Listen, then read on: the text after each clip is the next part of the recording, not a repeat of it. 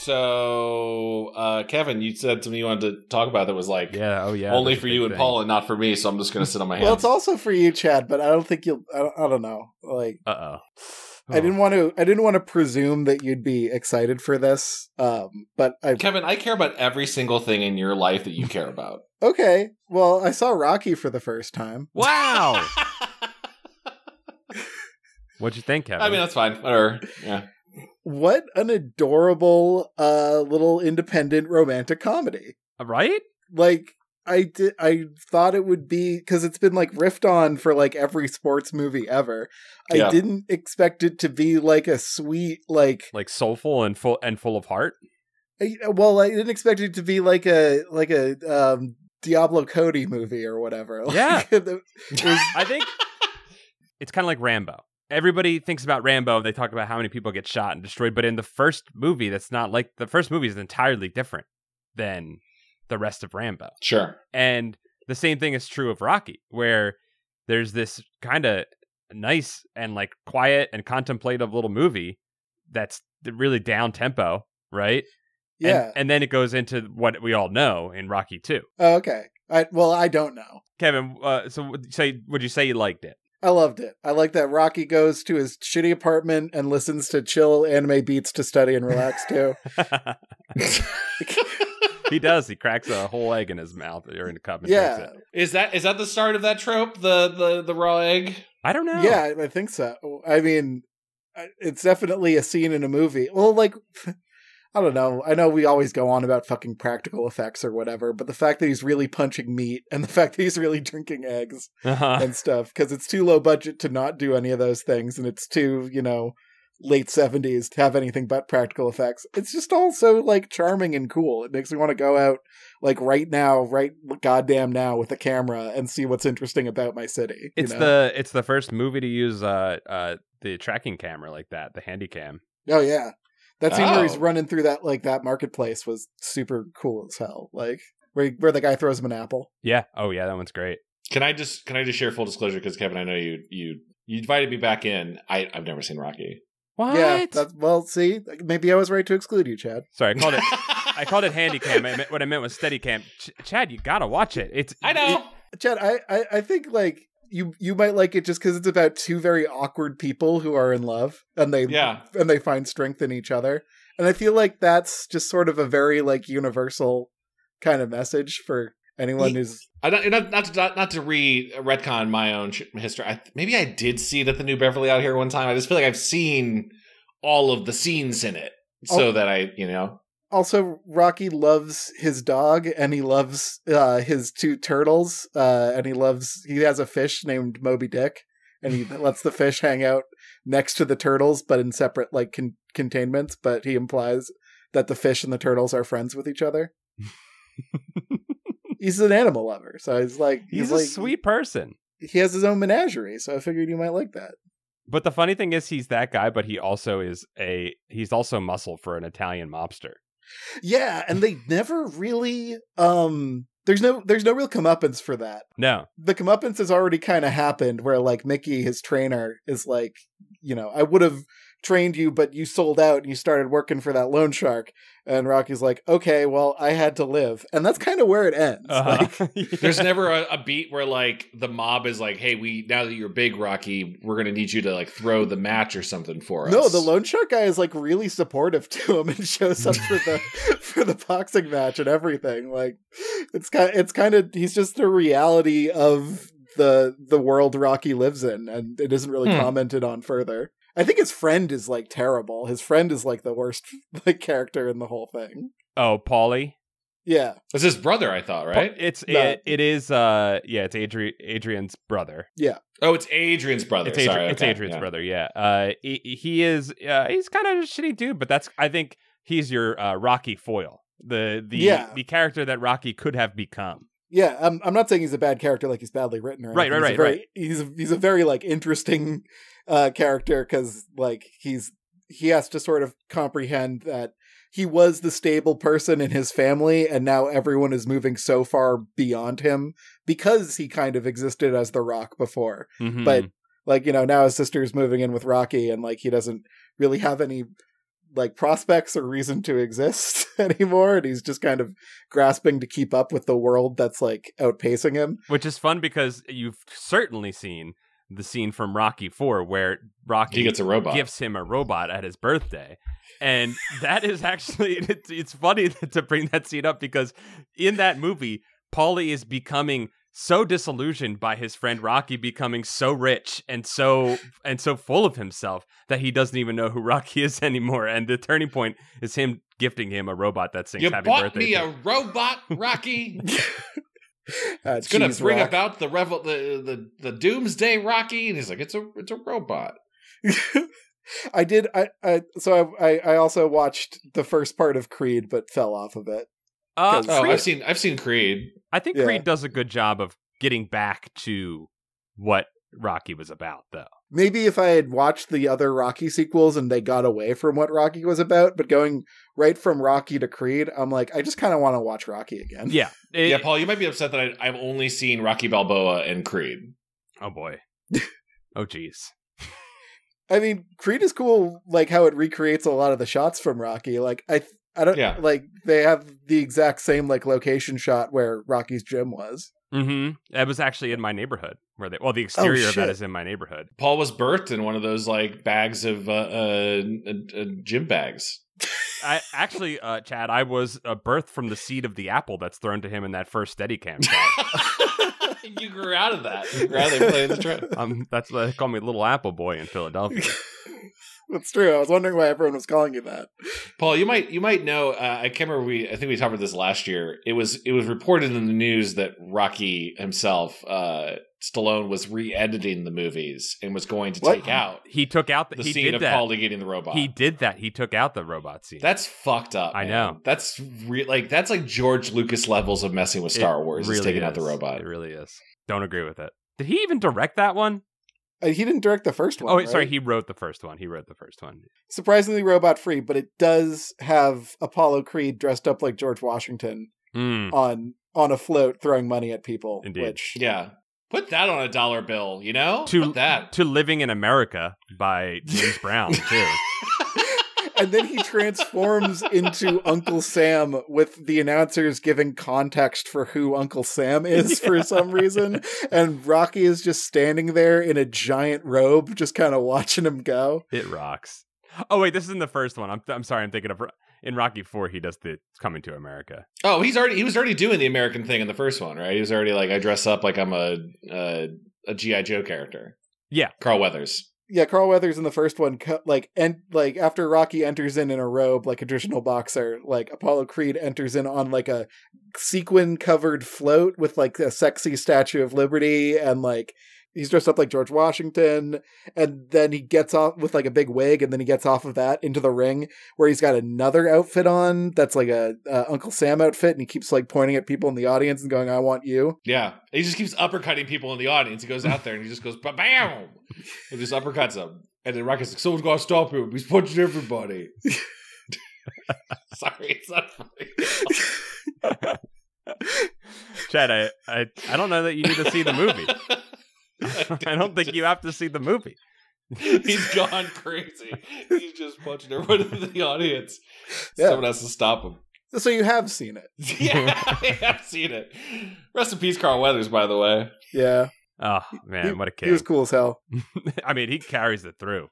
Don't you worry. There's if you enjoyed Rocky 1, there's plenty of more sexy Carl Weathers. Wow, man, the beach the beach run in number 4. Oh boy. Yep. Seen that out of context, if you know what I'm saying. Oh yeah. Well, that's cool that you saw Philadelphia's movie. Yeah, I feel like I have to go back to Philly now just because I get it. So a big disparagement that a lot of people will throw, the stupidest disparagement ever disparaged, is people will be like, they worship Rocky. He's not even real. What is better to worship than a myth? A myth can never die. I mean, you guys worship Ben Franklin, who was real. That's true. But like, was he though? But like, was he? Yeah, I mean, there is no... How about we start throwing that out there? How about we just start saying, like, just to really piss off the 1776 people, just be like, All those guys? Yeah, just be like, those guys, the Founding Fathers weren't even real. Those were just names on a paper. You know, like you just do a whole kind of like Shakespeare's wasn't Shakespeare sort of thing. There's always a lighthouse, Chad. Yeah! You see the new trailer for Judas? We're going to space! Is that where you're trying to take it? Was that the bit you wanted to do? No, you took us into that space. I was not thinking about Columbia at all. Kevin, he's right. No, he's right. You did that. I don't know what, like, Chad's a master at, like, you know, at getting us to talk about Bioshock, so I figured I was just... Kevin, you're right, and you know what? I think, Chad... Hold on a second, Chad. Do not jump in because I know you're going to want to jump in. I think Chad might have somehow found a way to get us to talk about it without us even knowing. I think he might have chess moved us, Kevin, into getting us to talk about it. We're the victims here, Paul. I mean, it was pretty cool in Colombia that they worshipped the Founding Fathers like gods. That was a pretty cool, terrifying idea. What a cool, perfect game that was. I had no problems whatsoever. Yeah, that's what you're always saying. You always say that there's no nuanced take on it. That it's just the best game ever. Every Judas trailer came out, and everyone was like, "Oh, it looks like Bioshock Space." Like, yeah, sign me up. Like, put me in space again. I don't care that Troy Baker's even in it, and he can chill his NFTs. Just like put me in that space again. Is he still? Did anyone tell him that we're not doing NFTs anymore? I don't know. I mean, I just assume at this point, if you're doing NFTs, you kind of still do it, but you just don't talk about it much anymore, right? Like you don't publicly announce, "I no longer do NFTs." You just quiet away. Yeah, everybody right now has their opportunity to slowly back away from NFT. Like the window has opened a while ago. Now's the time to step away. You see in Judas, you get around by you jump inside a big robot dog. There's a big old robot Clifford. You get in his head, he takes you around. That's so cool. I want to talk more about the Benjamin Franklin truth. Yeah, that's more interesting. That was more interesting. I agree. Talking about a person who mastered lightning to use it as their weapon. Benjamin Franklin did that with only a kite. He didn't even have to use what was the stuff called that they injected into themselves to make themselves magical? Plasmids? Plasmid. He didn't even have to use plasmid. In Colombia, yeah. What did they call? I should have known this. Plasmids was Bioshock 1. Tonics or whatever? Tonics, yeah. They probably had yeah. He didn't even need that. He did it through the sky. But what if he had a tonic? What if he did? Chad, is the Bioshock historian... Vigors. They're called Vigors. Vigors, that's it.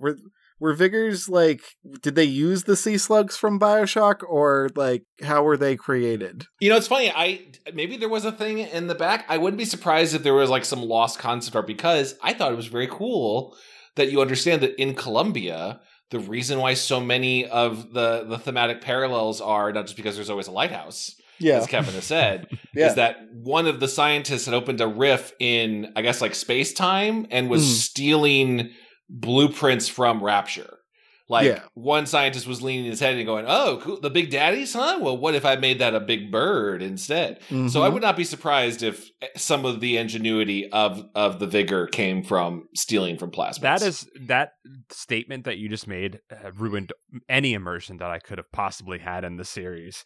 Because I know for a fact that scientists and big wig politicians, they would not be original with their stealings. They would simply steal the Big Daddy and put it in there. But it was actually looking at the Bioshock wiki right now. It does say entirely unrealistic. Using the little test device, Jeremiah Fink witnessed geneticists Dr. Suchong in Rapture in the creation of plasmids. So he took that idea and made Vigors out of those. So that is all that is, and that's just what all these founders did, man. Industrialists.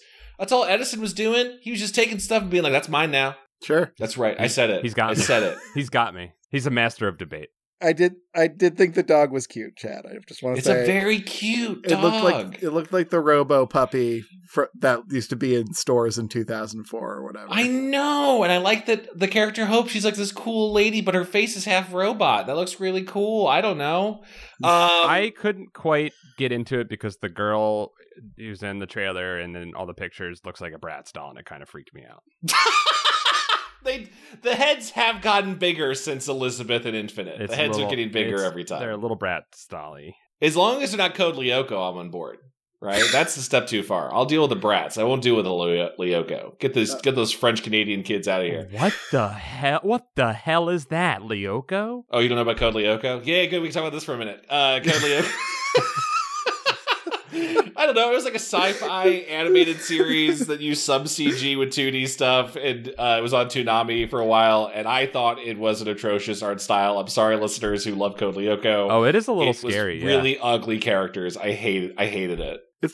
I always thought it was in the same genre as Reboot, a show I know that you love. How dare you? But it is bad TV CG, so it would also do bad CG TV. But like Reboot, can I say Reboot? Every episode, not only are they having to animate 22 minutes of CG animation, every episode is a new game. So they have to do like Mortal Kombat this time, which is like 20 new models and environments. And like now it's an Evil Dead game, and they do all they were killing themselves. Code Lyoko was just every time we get teleported to a random generic CG forest where one monster fights us, and it's the same monster every time. Very different. Very different. I'm sorry, I've alienated myself so much from everyone else listening. I think Marcus Aurelius was the one who said, I'm not bound to have an opinion on Code Lyoko. There's no compulsion for me to speak on Code Lyoko. Welcome to Goosebuds. Hello. I'm bringing us in. Welcome to Goosebuds. I am one of your hosts, Chad. I'm Paul. Hello, I am your junior host, Kevin. Someday you're gonna get those wings, Kevin. Someday. I'm working my way up to the top. And usually on this podcast, we give R.L. Stine and Other Way books the hard-hitting critiques they deserve. In this episode, we are reading another R.L. Goosebumps Horrorland book, Robby Schwartz versus Dr. Maniac. Or Dr. Maniac versus Robby Schwartz. I forget the order. Dr. Maniac versus Robby Schwartz. Robby L. Schwartz? Oh? Robert Lawrence Schwartz, perhaps? No, it's R.L. Stine, guys. R.L. Stine put himself in a book. This was certainly the deepest look into R.L.'s creative process that we've ever gotten. Do we think this is an aspect of him? I think this is precisely how he works. They're both named Robert. They're both Robert, and they both look at something and say, that's a good title, and then they make a thing out of it. They're always thinking of ideas. They're always getting ideas from just, stuff that happens in life, Like, I'll be walking around and I'll see something. I'll be like, hey, I could make a Goosebuds or a Dr. Maniac about that. That's just what they do. They just swim through ideas. You start name first and you fill in the gaps from there. That is kind of what Robby does, isn't it? It is. Robby is interesting because he is good at that and also has crazy hair. This book was so hyped up, I feel like, by some of the fandom. And me. Wait, hold on. When did you hype this one? If you review the audio of the last couple of podcasts, I said that Dr. Maniac versus Robby Schwartz will be good because it's about webcomics. Yeah, it's about a webcomic guy, but you know what? He doesn't even seem to be fucking publishing them anywhere. It's true. It's true. Which is that's a noble thing to do, is to make a comic on your computer and put it nowhere. Or is he publishing them on the multiverse? Okay.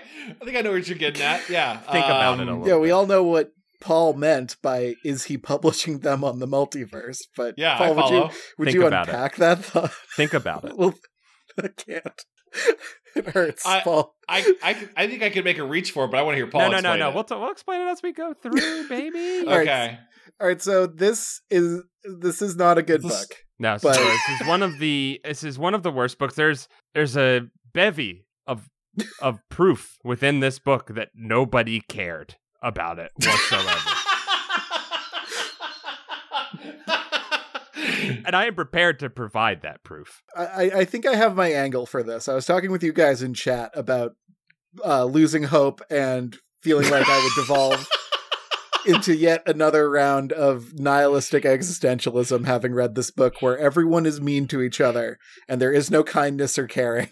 Mm-hmm. But I think this book is a cry for help from R.L. Stine. R.L. Stine. And I'm going to attempt to lightly psychoanalyze Stine throughout this. Okay. And I think this is him asking for us, the Goosebuds in particular, to kill him, to help him. Well, I also think this style, which we'll get into, but he is just trying to write a shorter and shorter thing. Like, everything he does is he doesn't want to write anything at length. He just wants to make a shorter and shorter experience. He's trying to condense it down to its atoms to just put it out there. He's like, if I can keep wasting time by continually inserting first acts in there. Mm-hmm. If the book never starts, it's never bad. Yeah. It's just he's playing for time. Well, the first two fake outs of this book being, it was just one of my comics. Oh no! And then it Russian nesting dolled into another comic. Oh my god! Both of those allowed him, and I'm going to argue the third one, and maybe even the fourth one, allowed him to write something bad and say, it's just a kid's comic book. It's supposed to be bad. And that is the nihilistic angle that I have to take on this one. Yeah, no, I think that is something we should dive back into, and I want to keep it.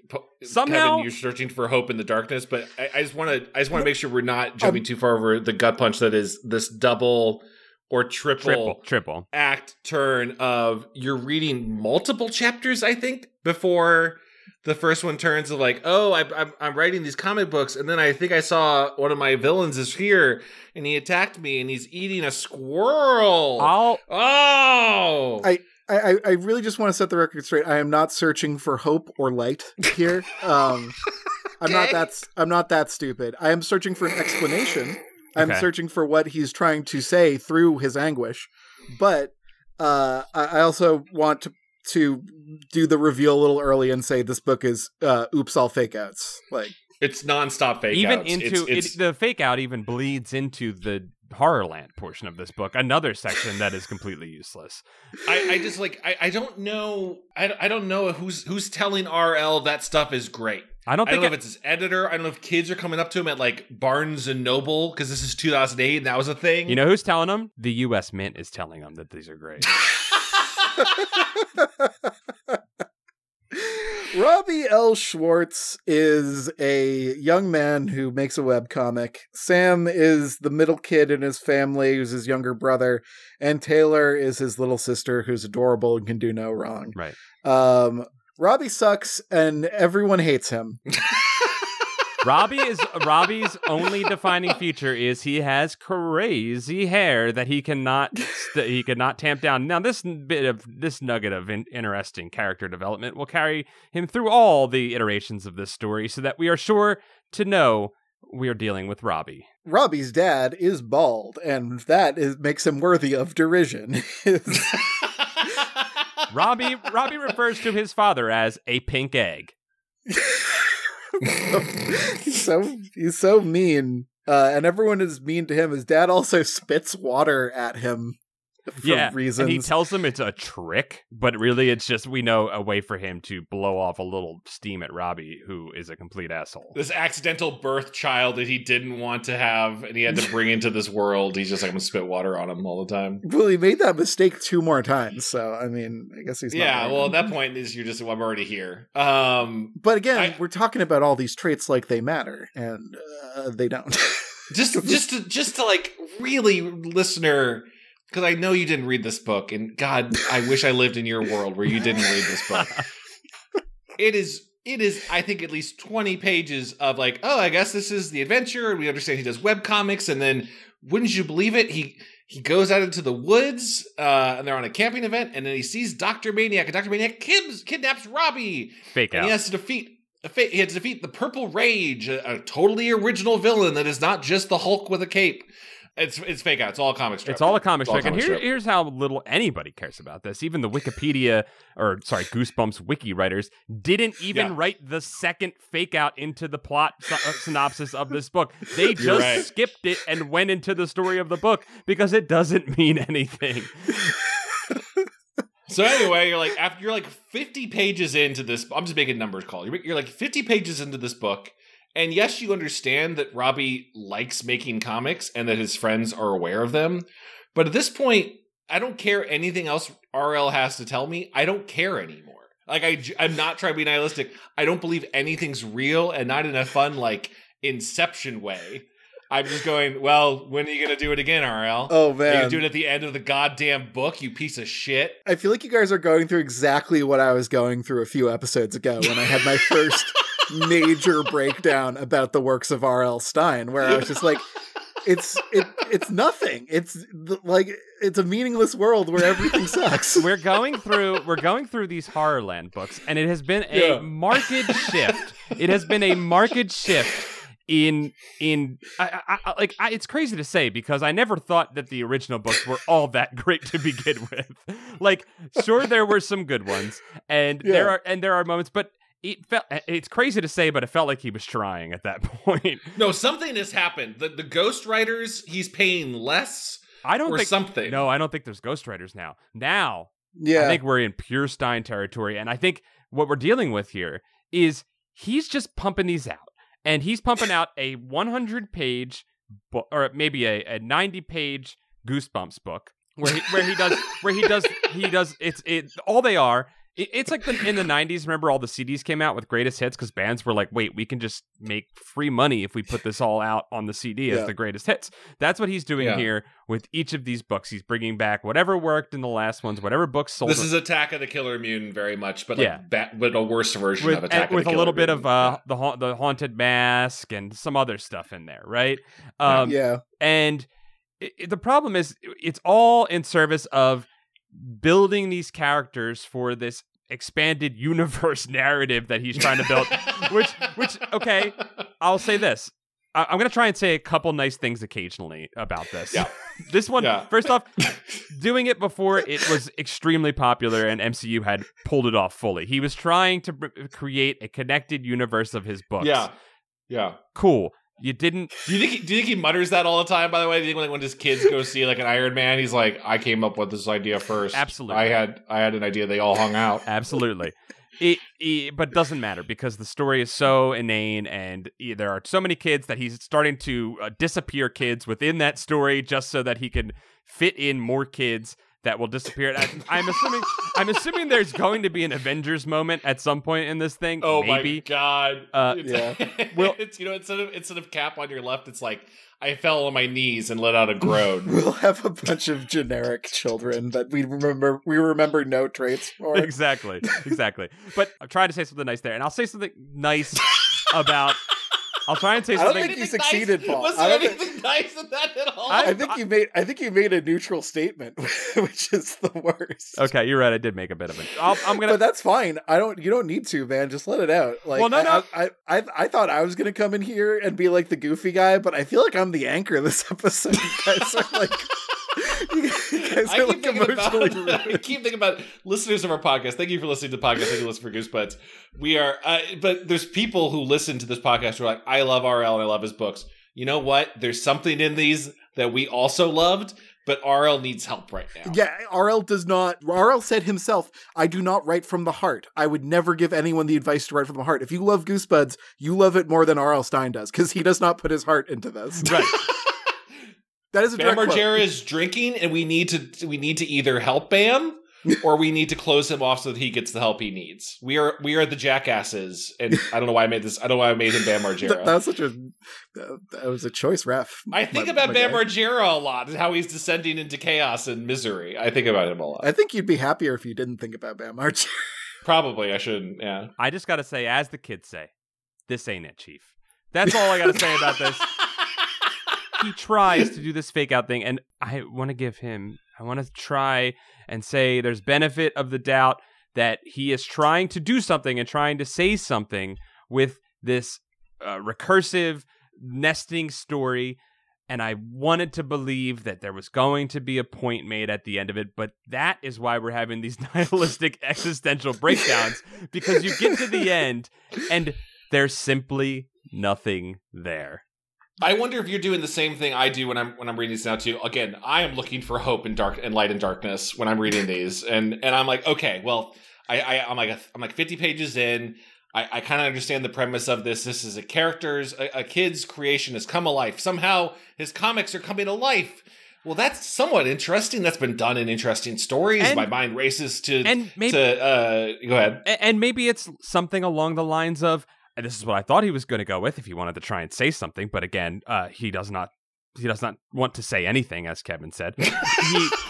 He could have been like, oh, it's like sometimes you're writing something and the character comes to life without you knowing. And that is when you know you've tapped into your creative instinct and you are going purely in the state of flow because your characters come to life and act without you. Maybe that's what he was trying to say. No. He fakes us out at the end. All to tell a joke. It's all a big joke. There's like one tiny speck of potential that I don't even know if he meant to at this point. But it was that early on is established, and we should try to outline the plot of this book. Okay, before we do, I'm sorry. I know we want to get back to the plot, but I have to. This question is boiling underneath the surface for me, and this was kind of the cause of my nihilistic existential breakdown earlier. But you two are both creative people who make things, and I am a creative person who makes things as well. Mm-hmm. Yes. When you picture yourself as an older person who is creative still and makes things still, do you think the stuff you make is better? Like, I have to imagine that I will get better at what I do. Oh, damn. The older I get and the more I do it. But even just seeing like RL just like slowly get worse through like original Goosebumps to Goosebumps 2000 to Horrorland, it's another reminder that success isn't a straight line, but it isn't necessarily a thing that averages up either. He's the opposite of a Super Saiyan. He's getting weaker after every fight. Wow. I think he's getting worse, and I think he knows it too, because there's some signs in this that he's coping. Okay, Kevin, a little bit of trivia from the Goosebumps wiki page. Did you know that in 2013, R.L. Stine said that this is his favorite book of all time? That's insane! That's insane to say! That's another data point for me. I thought his favorite was the Haunted Mask, like the original Haunted favorite Mask. Modern Goosebumps book. Favorite I'm sorry, okay. modern. I apologize. On Twitter, which also, like, I don't know, was he just like, what book is in front of me? Is it Dr. Maniac? But Robby is him. Right. And this we is agree that. Yes, it is. And I think it is. I don't know if he's an only child. It'd be interesting to find that out. I have considered that we should read his autobiography at some point. We probably should. It came from Ohio, which I read as a kid. I think there could be some interesting psychological data points, as you said, Kevin. Okay. Like this book, I was wondering how to take it until I realized that I am not RL's friend and I am not his fan. I am his therapist. I am putting together what he is trying, what he is like. He's telling me what he's doing, and I'm trying to put together why he's doing it, why this is actually a thing. Because at this point, he's a rich man; he can write whatever he wants. Like, he could do anything, and he chooses to do a self-insert sort of story about himself, and he includes a lot of interesting things. Like, can we get to the point with the banana in the ear joke? Yeah, sure. Oh man, yeah, okay, sure. Do you guys remember this part? Did it stick out to you? I did, because just in case this overlaps for anyone, Film Cow's Charlie the Unicorn has an entire song about putting a banana in your ear. Wow. It's very much a non sequitur thing, and it's very catchy. Go check out Charlie the Unicorn if you haven't. He got weird at the end. Sorry, real quick. That's a great touch point for this, because that is the lol random humor that was popular at the time. This whole book feels like lol random humor.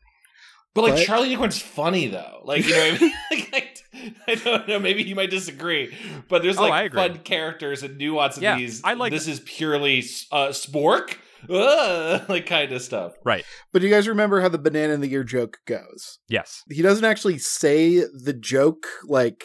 Wait, maybe I don't know. Maybe I don't know. There's a guy with a banana in his ear, and someone asks, "How'd you get a banana in your ear?" And he answers, "I can't hear you. I have a banana in my ear." Yeah, he did say it that way in the book. Okay, so the subtext of that joke is that people are unknowable. Mm-hmm. What RL is saying with this little example is that when people are ridiculous, sometimes there is a wall between you and them that blocks out all understanding. Mm-hmm. You cannot communicate with the person with the banana in the ear because the banana is the thing that prevents you from talking to them. Kevin, I like what you're saying, but I also will counter with, what if he just put the joke in there because he thought that joke is funny? No, you know what? That is what surface level RL would do. Right. But there is, I think, like, you cannot gaze into the art abyss without the abyss gazing back a little bit. Sure. And there is a subconscious desire for RL because he do protest too much, I believe. About not putting his heart into things, that I think somewhere in the back of his anxiety-ridden mind, there is like this artist character in his head and that wants to express ideas and emotions and things. Can I go back to something you asked a minute ago, Kevin? I'm curious, Paul, how you feel about this, but like you asked about as creatives, does the work get better? I think personally, every time I write, I get better at writing. Yeah. But I think I also do, it's something I fight with, I get a little more cynical about like the creative process and the industry and compromises you make. And so you're getting stronger, but also you're trying to hold on to your younger passion of like, oh, well, don't get too excited about this story because the executives are going to go like, why would a character ever walk that way? Like, and then you go, well, okay, we'll tell this story. Then that level is a constant battle as a creative, but I do think I get stronger as a creative as I've gotten older. I don't know about you, Paul or Kevin. I think I agree with that, but I will say that we have a hard time judging that because really, if we don't know that many artists outside of the artists who are widely successful, right? And we can only really judge the art of people who have had pretty massive success or moderate success. And I think when you look at that, those people who have had massive success, once they've had that massive success, have a set of parameters put on them that you and I, or the three of us, will not, unless we have that level of success at some point. And I wouldn't say, we've all had varying different kinds of success, but I wouldn't say any of us we've broken into mainstream success, right? With our art. Yeah. So for us, we are just kind of content to keep doing the next thing, knowing what we know from the last thing and carrying it forward, right? I think like the idea of the working artist, the artist who maybe never hits it big but gets to continue like plying their trade and practicing their craft and stuff, like it's rare to know it in our specific fields. Like we kind of lack elders there, but I see it in other fields. Like I see it in music, especially. I see folks who are lifelong musicians. They don't like tour or anything like that. Yeah. Maybe they have another job or something, but I'm starting to try and dig up those people more and more to have that idea of what an older, like, creative person's life is like. That's a good point. And, there are people like that. Like, if I'm just instantly pulling someone out, like Brian Eno, one of my favorite artists, right? Yeah. Or Shinya Tsukamoto, a Japanese filmmaker. Very, very weird guys that have made very weird art. Those are two very disparate characters, but they're both very kind of similar in my mind. And I think they're kind of fitting the mold of what you're talking about, which is, but again, I would argue that both of them have had very high successes and have touched large audiences. Sure. Especially Brian Eno. But Brian Eno has constantly reinvented himself throughout his entire career. That's what I worry about my own work is like, I've only been doing I've only been making games for 10 years, but I find myself leaning on like stuff that I know that works. And I wonder sometimes if it makes me less experimental and is like kind of torpedoing my own growth. Or if I do the opposite, if I'm constantly innovating, do I have no style?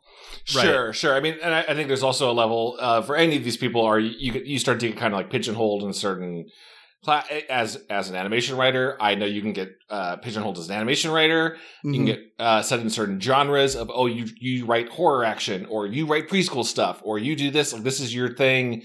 And it becomes harder to step out of it, even if you have skills otherwise, which is both like, you're hiring people who are the best at what they do, so you kind of want to segment folks, but it does occur a process. I think to bring us back to RL, see if you guys feel about this otherwise, is why I'm personally a little bit harder on someone like RL, not just because we have a podcast dedicated to him, is these are the rare cases, it seems, where they do have what feels like creative freedom to do what they want. Of like maybe there's maybe Scholastic's like, we're not going to put out a hardcore erotica novel, RL, but if RL wanted to, he could reach out to Adam and Eve and do that for himself, right? You know what I mean? Like he has the resources. It's like being John Malkovich, right? Like like being John Malkovich and then using that power to be like, I want to do marionettes now, does give him that ability to do so because he has the resources and the clout and the fame.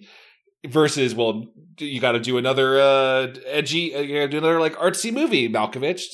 I don't know if that metaphor makes sense at all. No, it does, and I think that what I guess to my point of what I was saying about we have a harder time looking at artists who are not as successful and like studying their work. We have plenty of examples of that, but I think with someone like RL, he instantly had a breakout hit with Goosebumps. And he just kept going at it. Well, I mean, he did write Fear Street and stuff before, and yeah, it wasn't like totally instant. Like he had struggled, and he wrote like joke books and like stuff. Yeah. But when he did have his success, it blew up, and he saw the opportunity to make a lot of money. And I think that is what is really disappointing about reading more and more of these is like we're just getting it's just getting more and more diluted and more cash grabby because his only metric for success is how much money he makes. Right. Seemingly. Well, you'd like to think that like there's some level of chasing awards or don't you think like being a quote master of horror you'd be like I get really excited that like the book really scared some kids or he compares himself. He doesn't give a shit about the kids. He compares himself to Stephen King. No, but Stephen King clearly cares about the craft more a little bit. No, but like that's not what he compares himself to Stephen King on. He compares himself with page count and book releases. That's where he compares himself to Stephen King. He's like, I have output. I make money. Therefore, I am the greatest author of all time. Like he has a shelf in his house somewhere, and if I keep filling it with books with my name on it, I'll become a god. Maybe. And it's there's a little bit of like a writerly wisdom in that, and like just keep writing, keep trying and keep churning stuff out, and eventually something, to your point, Kevin, you'll stare into the art abyss long enough, and the abyss will speak back, and there will be something to report. Right. Well, so shouldn't there be at this point we're going to keep going. We're going to keep going. I'm going to hold this boat I'm strapping you to this train that goes down the RL career. And at some point we're going to hit a good one. We gotta. But I think we're hitting on why RL scares me. Why I had that breakdown, which is because I think as long as I have time, as long as I can keep doing this, like finding ways to keep like the ball in the air and like keep making games and releasing them and being creative, I think I'll get better and I think I'll get close to making that like dream, like knockout amazing video game one day. But as RL shows, you can't just like show up and get like the attendance award or anything like that. But also you can because it's working. You know what I mean? Like, no, it's how you define success. He is not trying to make the best thing ever. He is trying to have page count. He's like trying to have like book releases and money. Like that's the only two metrics he cares about. I'll be extremely generous. I think he had kids and he was like, I am going to provide so fucking much for these kids. I'm going to make so much goddamn money that they are going to have the most perfect lives that I can afford to give them. That is going to be the most positive thing that I will say about his goals. Dr. Maniac is his second child's braces or something. Like right. Like this series, the Goosebumps Horrorland series, paid for his kids' college probably, right? Like can we? And bless him if he could provide that for his kids. Sure. He also could make the books a little bit better. Or he could be an accountant, or he could write ad copy. Well, this point he can retire, but yeah. This is a whole. Do you guys ever like have a moment where you see a certain celebrity who definitely has enough money still doing stuff? Like, what are you doing? Yeah. I saw like Jennifer Aniston is doing ads for some food delivery service. I'm like, I know that you should have enough money. I think I can answer that for actors, and I think it's because they need to continually do some sort of acting work to get keep their SAG. Well, I guess there's SAG after insurance rates, but sure, I don't even know commercials count for that, to be honest. Well, I think it's also to I forget who I was watching. Maybe future Kevin, if he feels like it, will put in what I was thinking of. But it was, I think it was about why Larry David did that like crypto commercial or whatever. Oh, sure. And it's because, you show up and you're a high profile actor in a commercial on set, and everyone treats you like you're a fucking god. And everyone like is super nice to you, and like you get $1 million. You get $1 million. You get all your demands met. It's like a fun, breezy week of shooting or whatever, and then it's done. And that's why they do it, because they make it really easy to do it. Sure. and you feel like a star. And it's getting a little tighter now because before, I mean, we all know the famous Japanese commercials that used to be, you didn't see them before because there was no internet, right? Yeah, but then the internet came out and it was like, did you see that fucking Tommy Lee Jones has been making commercials over in Japan for decades? And we're like, what? My favorite are the 24 Jack Bauer commercials in Japan. Yeah, and we saw all that stuff and we're like, this is what people have been doing? These guys have been under our noses doing crap over somewhere else? There has been a cultural shift, and this is maybe off topic now. I mean, we already off topic. The shame of a high-profile celebrity or spokesperson doing a commercial in America is no longer a problem, right? It's just well, maybe they'll lend their voice to this ad. Now it's just like, whatever. They'll shill for whatever you want. We used to have this idea of like artistic authenticity, and we had this idea of like the slacker who was still authentic or whatever, and we used to have all this stuff, but like we don't have slackers anymore, and we don't have this idea of authenticity because everyone needs to work a million gigs. We understand why actors would do something like in Japan or whatever because they need to make money. Everyone needs to make money. Yeah, none of their friends will see it and make fun of them for it for being silly. Product placement became so common and so expected that all legitimacy has been destroyed, right? Because now even the YouTube channels and the TikTok stars that you watch, they're doing these things right in front of you.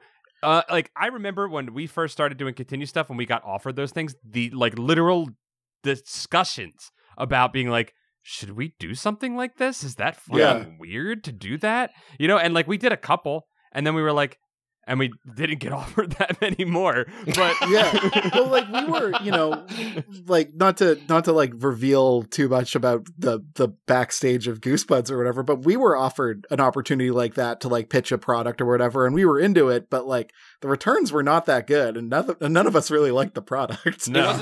It wasn't worth selling your name to it. But it's like if we're gonna do this, then like let's do it for Mountain Dew Code Red or some shit. Like probably we could stand behind. So Robby, he's got us back in. So Robby's telling us about the Purple Rage, a character he invented, who's mad all the time, who says stupid random stuff. Oh my, and the Purple Rage's statements, don't even make sense. I guess they're lol random. I was screenshotting them a little bit as we went through them. They're alliteration a little bit. They're like, it really pummels my pound cakes. Yeah. Or whatever. Like, okay, I guess like your pancakes would get pummeled. I guess that'd be a thing you'd be mad about. And then like halfway through the story, the Purple Rage stops doing the alliteration device in that trope. He just gets fucking mad. He's like, Remy's, I can't even do it. What riles my Jimmy's? Yeah. What really grinds my gears? Peter Griffin voice. Yeah. But at least grinds my gears is alliteration, right? You understand. So it's like, does the Purple Rage not care anymore? Did RL not care anymore to write an alliteration phrase? Which is like such a comic book thing, right? By like the hoary hounds of Hogarth or whatever, like from Doctor Strange. These are things you say. Yeah, I think he's like kind of riffing on like the old like TV Batman, like Jumpin' Jiminy's Radioactive Man or whatever. Like, this is definitely super, even though this is 2008 and Iron Man is about to come out and change everything. This is very much superhero set in the like Adam West version of Batman. Well, and that's the thing is he's having like a good time seemingly. I don't even know if he's having a good time. I don't think he's having a good time at all. He ostensibly is having a good time revisiting the comics that he loved as a child, but then he's so dismissive, it doesn't even seem like he's like drawing from anything that he loves about them. He's just being like, look how stupid comics are and they rot your brain, and like we're go ahead. Well, from his same snake mouth disparaging video games with mentions of battle chess, which is chess with guns, and being like, my brother who's fake is a total game freak, and being like, comics and superheroes are cool, but video game chess is stupid. Right. Which, by the way, I think Battle Chess is a real game. I don't know if RL knew that. Sometimes he does intentionally reference, like, the X-Men, because he's like, Battle Chess is chess with guns. That sounds sick. He did not. Yeah, he did. Obviously, if he did know about Battle Chess being real, he did not do the research to find out that It's fantasy-based RL. Battle Chest is lords and swords and magics. Yeah, there's blood in it because they chop arms off and stuff. It's cool. That's cool. I think the overarching thing about this book that really bugged me was, and it's something that is pervasive throughout all of RL's work, but it has especially become pervasive in these books. And I wonder if it has something to do with maybe who's editing the books or who's working with. There is there's a bit of a cynicism that I think was very prevalent in the 90s. And a little bit of probably the 80s as well. I wasn't alive in the 80s to experience it, but especially in the 90s, this kind of cynical. Kevin, you pointed at it earlier. I'm not really trying cynicism, but also Paul. This is 2008. I know. This was published in October 2008, and I wonder if people who grew up in those layers of cynicism and irony were not helping him make these things, and maybe advising and saying, don't try. If you try too hard, kids will know you're trying. So if you don't try, it will be better, and they will find you funnier by you're not trying. They'll know it's dumb and that you think it's dumb, and they won't think you're like trying to win them over. That's the like vibe I get of everything that he's doing here. Is this is a person being like, it's all really stupid, right? And looking at you the whole time. It's funny is what you're describing, and I pick up that vibe too. You could really read it between the lines without having to read that hard. Is it feels like the opposite of, do you remember when Conan O'Brien retired for the first time? Yeah. And he had this really great speech about like just encouraging young people to be like genuine and earnest and not be cynical. Yeah. And for whatever reason, it stuck with me. That was a really great way to look at things creatively. That was one of the most beautiful speeches I've ever seen on television. Not that there are a lot of great speeches on television. No, but yeah. But it was like in a time where we were all like, this man seems to be getting screwed out of his deal, and he could be cynical, and he's doing this very earnest thing. This is great. RL's doing the opposite, and then wouldn't you know it? I think in this book there's a Conan O'Brien reference. Yeah. Okay. So let's get to the main universe. All right. Okay. Sounds good. So after a million fake outs, we get to the main universe where we zoom out yet again, and it's Robby's friend Brooke, his totally real younger brother Sam. Brooke is an elf, yes. She's short and she has a pointy nose or something like that. And Brooke and Sam want to play battle chess on Robby's laptop. So he goes downstairs for some Doritos. And then when he comes back upstairs, Dr. Maniac has taken Sam. Oh my God, the police have to show up. And we do get one amazing bit out of this. Like not amazing enough to justify anything that's happening here. Okay, let's hear it. But we do get Jerome. Jerome is just hilarious because Sam has gone missing. The police have been called. The police show up and they're like, don't worry, Robby's parents, we found your son. And they pull a random child named Jerome into the house and say, here he is. We found a kid on a bike. This has to be him, right? And Jerome says, no one believes kids these days. I don't live here. This isn't my house. Let me go. Jerome is profiled by the cops. Yeah. He is kid profiled. He's like, I was just walking my bike and I got dragged here. You know, we always hate it when the parents don't believe the kids, and this is entirely what this book is doing. Well, I thought, I don't disagree with you, Kevin. I think this is, I'm looking for anything interesting in this book. I can't recall too many other Goosebumps stories where not only is the kid missing, the parents believe the child is missing. I think in like 95% of the other of these stories, the parents would go, "Oh, your brother's missing. He probably just ran off and played with his friends. He'll be back tonight." Oh, Robby, you should make up stories. Instead, the missing persons report is filed. Like, I can't think of too many times the cops have come in this regard in a Goosebumps story. Yeah. But that doesn't matter because we're going to go see... They do nothing else in this story. They disappear. That doesn't matter because Robby sees on TV the Purple Rage talking to Conan O'Brien, Red Martinson, and is like, I got to go down to the TV station because this show is recorded live and it's a local show. Yeah, this town is bursting with entertainment. The best part about this moment is... The worst part is that he sees him on TV, goes to his parents and says, Mom, Dad, one of the comic characters, to prove to you that Dr. Maniac stole my brother, which you don't believe me, you just think he's missing. One of the other characters that I wrote is on TV. Come in and let me show you. They go inside, and what is this thing called? The purple what? Purple Rage? Purple Rage. Purple Rage. Which, is that a Purple Rain reference? Maybe. I did not even think about it because there's nothing Prince-like at all. No, there's... I didn't go another step because I knew RL didn't. It took me... I hadn't said... I don't know why that seems like a Bible quote. I didn't go another step because RL did. He wasn't going to think about it a step beyond Purple Rage, so I wasn't either. Yeah, I didn't think of it until I said the words Purple Rage out loud for the first time, which was just then. So that could be a cool Venture Brothers villain, like a purple. Sorry, there could be fun to be had there, but there is. Here's the thing, like could be fun. I write work for hire occasionally, and when I do something like that, I go, oh, that's funny. It's kind of like Prince. Okay, well now he's a Prince style character. You know, I will work some sort of element into it, and I will just have fun and be like, there. His name is Purple Rain, but it's spelled Reign. And exactly. He's like a bit of a royal monarch with his guitar. And he wears blouses, and it's funny. You have fun with it. You make, David Bowie has been in everything because people have referenced him and turned his characters into their characters in numerous times. Anyways, I just think what's so annoying about this is he brings them in, and then the classic fake out, the classic RL convenience occurs where he's not there, and then he runs to the studio, as Kevin said, to find this character because he believes, I saw him on TV, he has to be there.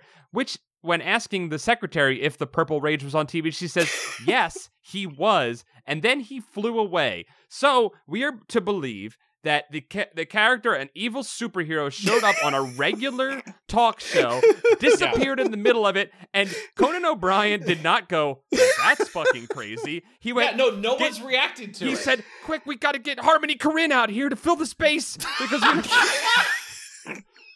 and they got Harmony, and Harmony was hanging out and got on air and tricked Robbie's parents. It was like a local politician instead or something. It's like, Robbie, why are you making us look at Mr. Papadopoulos? Congressman McClue, a name that fell out of RL's brain onto the page. Maybe take another stab at that name, RL, on Mr. McClue. It's just the details of it. Hold on. Is he talking to us, as Kevin said? Is this a McClue for us to follow?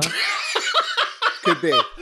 RL maybe wants us to save him. We're so close. We're so close to like my actual next psychological analyzation. I just want to point out the detail of it. It's just a very small nuanced thing.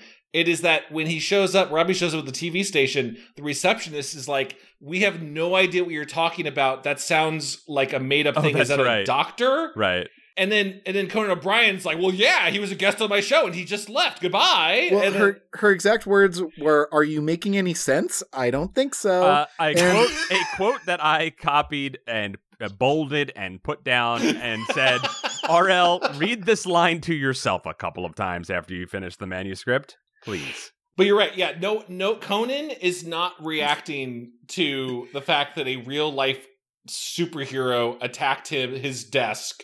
He's just like, gotta go on with my life. All right, go on. And I hate to do that shit because I know people hate it when you take something too literally. That's obviously a children's story or a game or whatever. But sometimes you need to look at something and go, is the internal logic of this thing working? And here's the thing. This is a comic book that is written by a child. We know it's coming. We know the fake out's coming. We're so deep into it that we want to believe that there is some internal logic to this, but there is none. And it makes us feel nihilistic to sit there and to have to go through it and be like, he doesn't care. Why are you? You're wasting my time. You're wasting my precious life reading these words right now. RL. and there's proof of concepts that have already come out at this point that show why this could work. Like the mask, right? Jim Carrey's The Mask is such a very much, I don't know how much it holds up, but I remember very clearly it is real people reacting to a guy who is becoming a Looney Tunes, right? Or you have like Last Action Hero, which does both sides of a person from the real world or a person from the action world being brought in and how those don't mix for them. So there's a fish out of water. Yeah. RL could do any of that. RL could do like just spitballing. Like Robbie shows up, he finds Conan O'Brien's dressing room, and Conan is like cowering in the corner, terrified because Dr. Purple Rage threatened to break all his limbs. Chad, great point. Because he breaks into the office anyway. Have him break in and have him find the purple rage there. Kevin, to your point, I thought about this multiple times through this book. This is something you've said to me. Don't make something almost happen. Make something happen. And here's the thing: like he almost discovers the purple rage threatening the studio to have him show up in the middle of the important fun action instead of having him constantly show up after the fun action has happened and then stumble into the guy while he's walking down the street with his hands in his pocket whistling. You know what I'm saying? Coda's getting into his car, could not be bothered. Could not care less that a real life villain just attacked. Robby and Brooke run up the stairs of the TV station to try to catch up with the supersonic flying superhero that just escaped minutes ago. They're pursued by security, and Brooke is captured. Robby falls off the top of the building, getting a fleeting glimpse of a purple speck in the distance, and he is rescued by the villain Purple Rage, who then proceeds to throw him high in the air again for a fake out, and then save him again for no reason, because his character has no motivation and nothing. But he Purple changed Rage, his mind mid-throw. I was like, I guess I'll catch you again. Purple Rage hates Dr. Maniac, and we have now spent more time with Purple Rage than Dr. Maniac.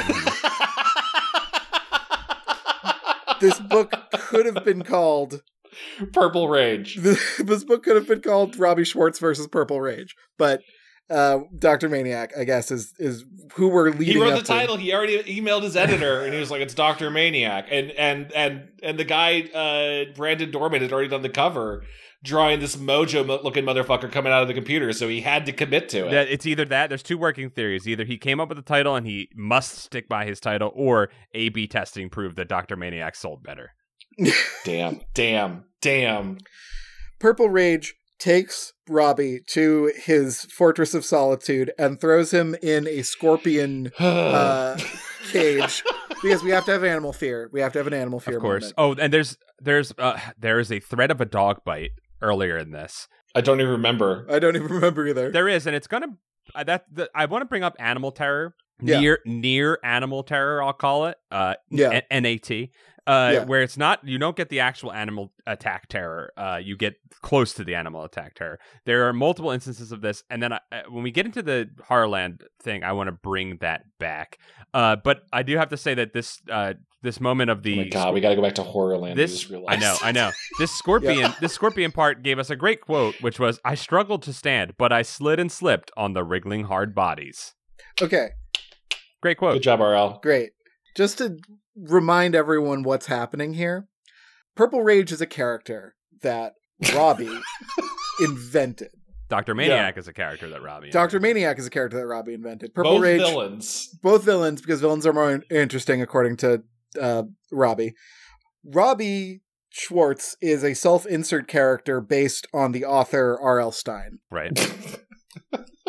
Robby is literally being held captive and tortured by his own intellectual property in this scene. Yep. He's right. RL is crying for help. He feels trapped, and he feels stuck, and he feels like he has created a monster that he could not defeat. Isn't this kind of what the Goosebumps movie is, right? Isn't that a little bit of like, I mean, I don't think the movie is trying to say that, but that Slappy and his former creations are dooming him, and he's like, I was haunted by these things I've made. I'm Jack Black. Give me a yay. He's been making this call. He's been calling out constantly that this is the horrors that he's living in. He has said this many times. In those movies, Chad, the R.L. Stine character is the master of those horrors. He dominates them by putting them into the book. In Robby Schwartz versus Dr. Maniac, he is the prisoner of these these ideas. In the Kafka-esque terror of awakening into a new book created within his own mind each time. That is the terror that he's dealing with. No, right it's now. a great point, Kevin and Paul. At no point, and this is where the story really needed anything for Robby to have any sort of like agency as a character, is use the concept of, I made these things, therefore I know them. Sure, there's a bit of like, oh, I never wrote that he had this lab and a jar full of skeletons. The story is going beyond me. And my brain kept flashing to Alan Wake 2 right now, which is really the parallels of that. Right. And that could have been interesting, but he never explores that. He gets the closest to doing a literature in this moment, actually, when he throws him into the scorpion, the poisonous, quote unquote, poisonous scorpions. Scorpions, I'm going to get pedantic as fuck right now. Scorpions are venomous. And if you're an editor who worked on this book in 2008, that was your fucking job. So get with it, Scholastic. We're like 7 paragraphs into the scorpion cage scene before Robby goes, I just remembered scorpions sting. What else do you know about scorpions in your brain, Robby? Like, what else do you know as a kid? So he does utilize it, but he gets close to a literature here where Robby realizes this is the Phantom Rage. He only knows rage. I know how to defeat him. And then he starts screaming insults at him, and he uses his knowledge of the character he created to defeat it. Finally, something about this character's traits creates some forward momentum. Finally, the book uses the beat to move the story forward through the character's action, which is the most important aspect. But it's the level of, this character was called the Glass Smasher, and I'm trapped in glass, and I realized, Glass Smasher, you can get me out of here. It's like that level of connecting dots. I know. He also gets to throw a scorpion at the Purple Rage, which I think is cool. And then he gets pooped out into the sewers, and then goes home. The sewers take him exactly to his house, where his mom says, "You smell like shit, and I hate you." And there was a dead rat head for no reason. That was kind of a real little gory thing in this kid's book. And there was also the dead squirrel at the beginning that gets eaten by Dr. Maniac, aka I'm not crazy, I'm a maniac. It's fine, guys, because none of it's real. It's webcomics. None of it's real. Right? It's all webcomics. So he goes upstairs from the sewer. He smells. His mom says, "Go upstairs and get a shower." He gets a shower, and then his mom yells at him further and says, "Brooke's missing now too. You have 2 people missing. You left the house when the kids were missing. How dare you?" And then mom says, "Well, better go out and leave you home alone. Don't sneak out again," which he does. Yep. Well, he sees a new Dr. Maniac comic, a new DRM has dropped. And he's like, I didn't even make this one, but it's in my art style. And he sees that Dr. Maniac has a plan to kidnap children and force them to skate. This is the greatest thing. He wants them to skate. He's going to force them to skate. Ice skate. He's going to force them to ice skate on skate rinks so that people will pay to see his ice shows when you can just simply walk down to your skating rink and walk in for free and watch the same thing.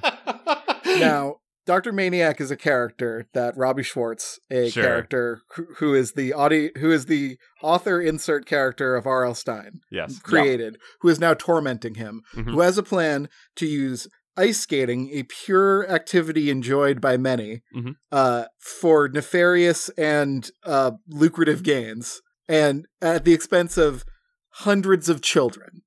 Yep. And I guess presumably, I know he's insane. He's Dr. Maniac. The plan's not supposed to make sense. He's not crazy. He's a maniac. People would go and just pay him money to watch the kids and go, all right, well, we're going.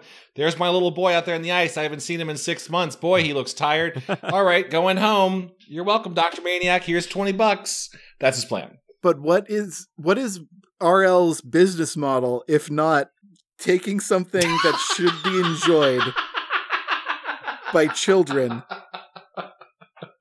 and making money off of it in the shittiest way possible that shouldn't work?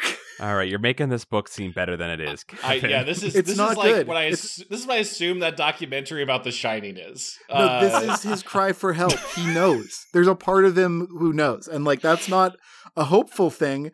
I would rather imagine RL to be free, as he expresses himself to be, of putting his heart into anything he works on. But I think this book shows that there's a part of him that regrets. Knows that what he's doing is fundamentally wrong, and he's held prisoner by his own IP, and he's put in the scorpion tank by the characters and situations he's created. I'm ready to believe that RL was in a contract with Scholastic, and he was trying like hell to be uneditable. He was trying to sink this thing from the inside. Now I'm ready. RL's a hero. What if we find out at some point, RL was trapped in an evil contract, and he was really It's like a record label where you owe 9 albums, so you just kind of churn them out because you didn't want to. He's going to put them out later. He's going to call them RL's version. RL's he's cuts, gonna, remasters. I know that's not exactly what happened with Taylor Swift. But that version of in about like 30 more books, he's out of his contract, and that next new RL original is so worth it. He's been storing up cool story ideas. Wouldn't that be great? No, it won't. Because that's not what happens, Chad. I know it's not what happened. He's poisoned his own writing career by doing what he does. Like, he cannot form a good story anymore because what he's been doing for the last 30 years does not resemble how good stories are made. He can only do this, and he's held prisoner by it. And that's what he's trying. That's what he's trying to strapped himself to an infernal engine that must keep being powered, and he can't stop it, or he'll die. And and then what happens after Robby is kidnapped or just bumbles into the ice skating rink or whatever? He's captured by Dr. Maniac and Scarlet Starlet, who exists. And I've been randomly mentioned multiple times as another villain, but yeah, I guess she's teamed up now. What's her deal? Like, she just wants attention? Like, I don't know what the superpower is there. Yeah, I don't even know if she has a line where she's like, she and does. The eyes will be all on me. She has one line, and that's, one line about that, and then she has like another line later that has really nothing to do with. Okay, so she's vain. That's her. She's like Carmen Sandiego or something. Yeah. But no, that's not fair. Carmen Sandiego's great. But Purple Rage attacks, and Purple Rage is defeated by Dr. Maniac and the Scarlet Starlet because they laugh at him. And this is one of RL's underlying principles. Laughter defeats rage. RL is fundamentally angry at what he is forced to create, at what he is putting out. He looks back on the stuff he's made and he's pissed off, but the only way he knows how to cope with a world that he can't connect with, a world that perpetually has a banana in its ear, is not to get angry at it, but to try to laugh at it. Yeah, you're right. But also this story beat does nothing. You have Robby's about to get put on the ice, right? Oh boy, and he sees other kids are there, but he never mentions, like, do I know any of these kids? Are they saying anything? An older Goosebumps story like Camp Jilly Jam would have like personified a few of these kids who are stuck in this weird hell of skating forever. He doesn't have to pad time because like he doesn't need to. He has a stupid Horrorland segment that writes its fucking self. But and so instead, like, it's like, oh, Robby, you're about to have to put on the ice skates. You're going to have to ice skate as well. Yep. That's when the Purple Rage shows up. I think he just pops. Yeah, he literally pops. Yeah. And so then it's like, well, all right, well, that was nothing. So Robby put on the skates. So like that beat didn't need to exist. You know what I mean? Like it didn't propel the story forward in any way. And I think that's half of this story is like a thing happens and we go back to where the previous chapter was. I think RL is afraid of his own anger. And I think he covers that with comedy. Am I speaking from experience? Perhaps. But I think it is significant that Purple Rage is defeated by laughter in this work. And I think sure. I just think he's tortured. I think RL is trying to break out. Paul? I don't have anything to say about it. I want to join in and say that Kevin, I love your theory. It's beautiful. Let's go with Thanks, that. Man. So you don't have to if you don't want. No, I love it. I do love it so much. Okay. I'm trying to ignore there's a defensive thing that maybe none of Maniac stuff makes sense because that's his whole fucking thing, but that's a story. Now Maniac and Scarlett O'Hara from RuPaul's Drag Race are going to fight Robby, and suddenly Robby gets enough and is like, he's like, what if we all just fought them? Yeah. Like, what if there's 200 kids here? We can just fight these villains. You're like, yeah, they haven't really established that Dr. Maniac or Scarlet have any kind of powers. Wow. So that and his idea here is utilizing mass action and a walkout. And what if this is the moment to go along with Kevin's idea where RL is making a call to the children. Children, tell your parents we're not reading any more Goosebumps books. Yes. The only thing that can defeat Goosebuds is if the children revolt. If the children stop buying them, I can stop. You can let me rest, children. And so then the revolt doesn't happen. Yeah, the ice breaks, and we find out that Sam, Robby's brother, is Dr. Maniac, and Scarlet is Brooke. And they escape into the cyber dimension. Don't just skip it. Why were they this? don't worry about how they had the resources to do these things is because like Robby had said, he thought villains were more interesting and they wanted his attention, I guess, or they were jealous of him. Yeah, sure. It was a big ploy for Robby to kidnap all of these kids and to hack the computers and make webcomics, and it doesn't matter because the cops show up. They raid the whole place. They shoot Sam and Brooke about 50 times. Their bodies go into the water, and the red of the blood fills the water, and all the kids are like, "Ew, gross!" But then, like, you know what? 2 forms of their bodies emerge from the bloody ooze that is filling the water, and they turn into digitized forms of themselves and enter a television that a jumbotron that is for some reason in this. Oh yeah, jokes aside, Paul is not. Yeah, they literally just blip out of existence for some reason. Well, because Robby has to delete them. It has to end with Robby, the creator, saying, "This isn't worth publishing. This is better in the ground and away from anyone who would ever read it than it happening again." And he hits the delete key. RL is literally he's telling himself, delete your post. Listeners, there is nothing stitching these together of like, was there a magic computer that made things come real? Is there anything about how Robby's ideas are more powerful than the other? It is literally just they're from a computer so they could be on computers, and then all Robby has to do is go to a computer and hit delete. And then But here's the thing. Okay, let's go with that logic. Okay, let's let that logic ride. Well, then we step outside because that is the end of the 3rd Robby Schwartz comic book, and his mom reads it and says, "Wow, that was a really great effort, Robby. You're very imaginative. It's really sad that your siblings." That your siblings who don't exist, I'm going to say that out loud so that the audience knows it, had to die. Taylor, the sister we mentioned earlier, didn't even need to exist anyway. Because she even has a moment later where she talks about how she deserves a bigger part. So his mom, lampshades all the fact that none of that stuff happened. He didn't have those siblings. He's still a comics writer, and Robby is a really imaginative and cool guy. She leaves him alone, and then Robby opens up his computer to see a message from Dr. Maniac. Guess what, bitch? Comics are real, and you are in one. And it's Tim Buckley from Control-Delete. And he's like, you got to read all 9,000 of my comics. And it turns out that his brother and Taylor are still the evil characters that he created, and he is still inside of one of their stories. And oh no, you're invited to Horrorland. And I'd want to loop back and talk about the end of the story. And Kevin, I would love to hear how this fits into your hypothesis that is definitely real. But internal logic. Okay, sure. There is another layer of comic book or reality in which Dr. Maniac actually does exist, and Robby is under his thrall. Robby goes to Horrorland and says, "Well, it's a free trip to Horrorland. I might as well take it."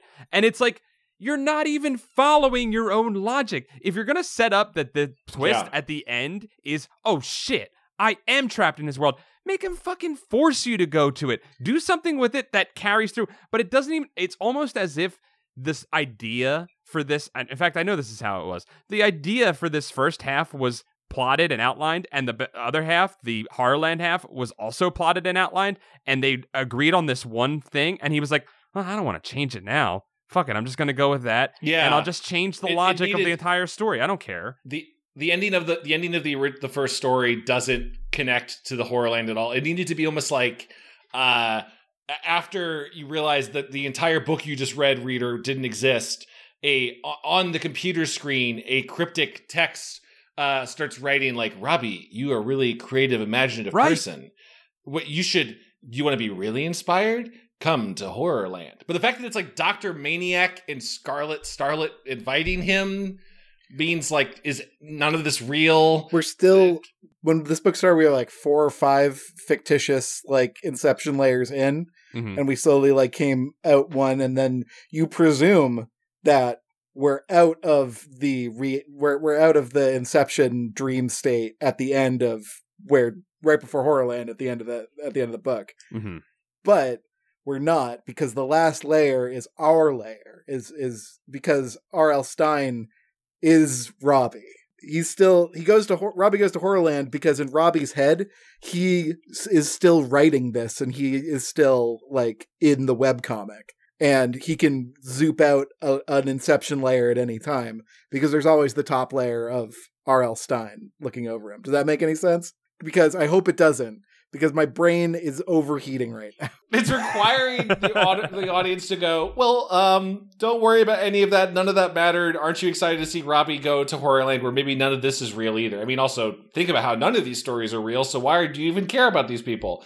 Robby gets an invitation to Horrorland. He gets stuck in, he goes to Werewolf Village, but because he thought it'd be cool, but also there's Wolfsbane Forest, so I don't know, pick one, RL. And he runs into Carly Beth and Sabrina Mason from the previous books, who are also lost in the forest. And they're like, we saw some men in cages with snouts. And they're being chased by wolves. So Robby crawls down like a little mole and mole digs.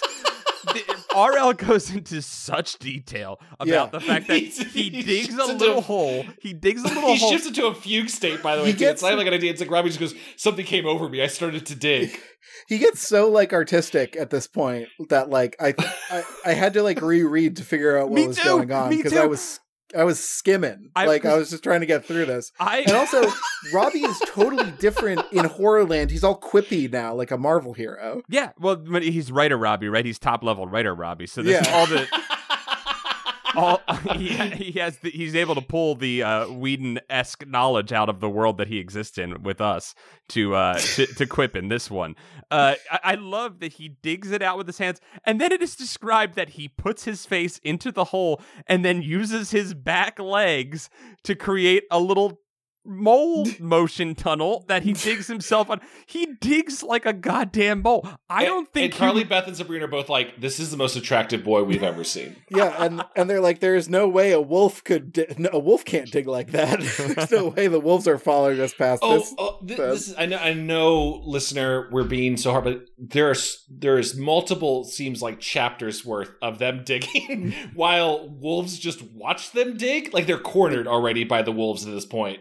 And the wolves are just howling. They're kind of just like doing their idle animations while these kids dig at the dirt. Yeah.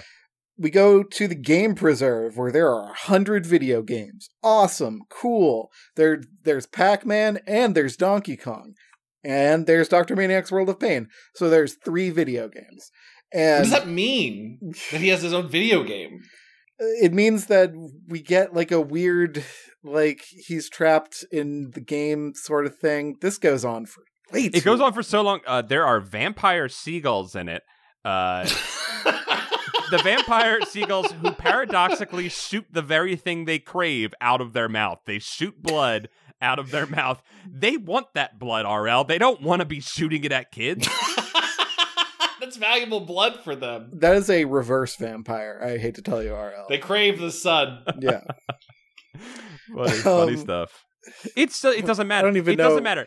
The only thing that happens is they climb through the mole hole. Someone trips. They get up. That's a cliffhanger.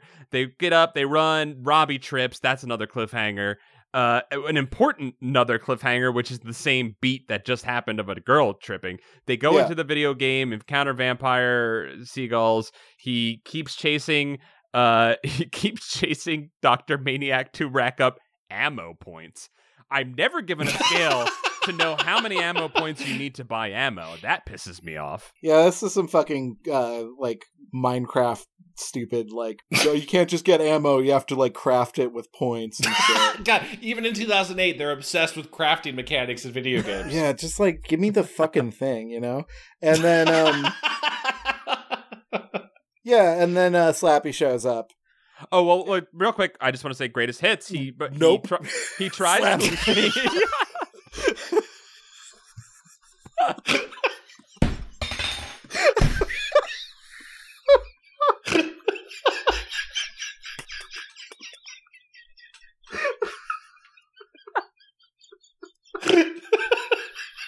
Leave it all in. Leave it all in. I don't want to.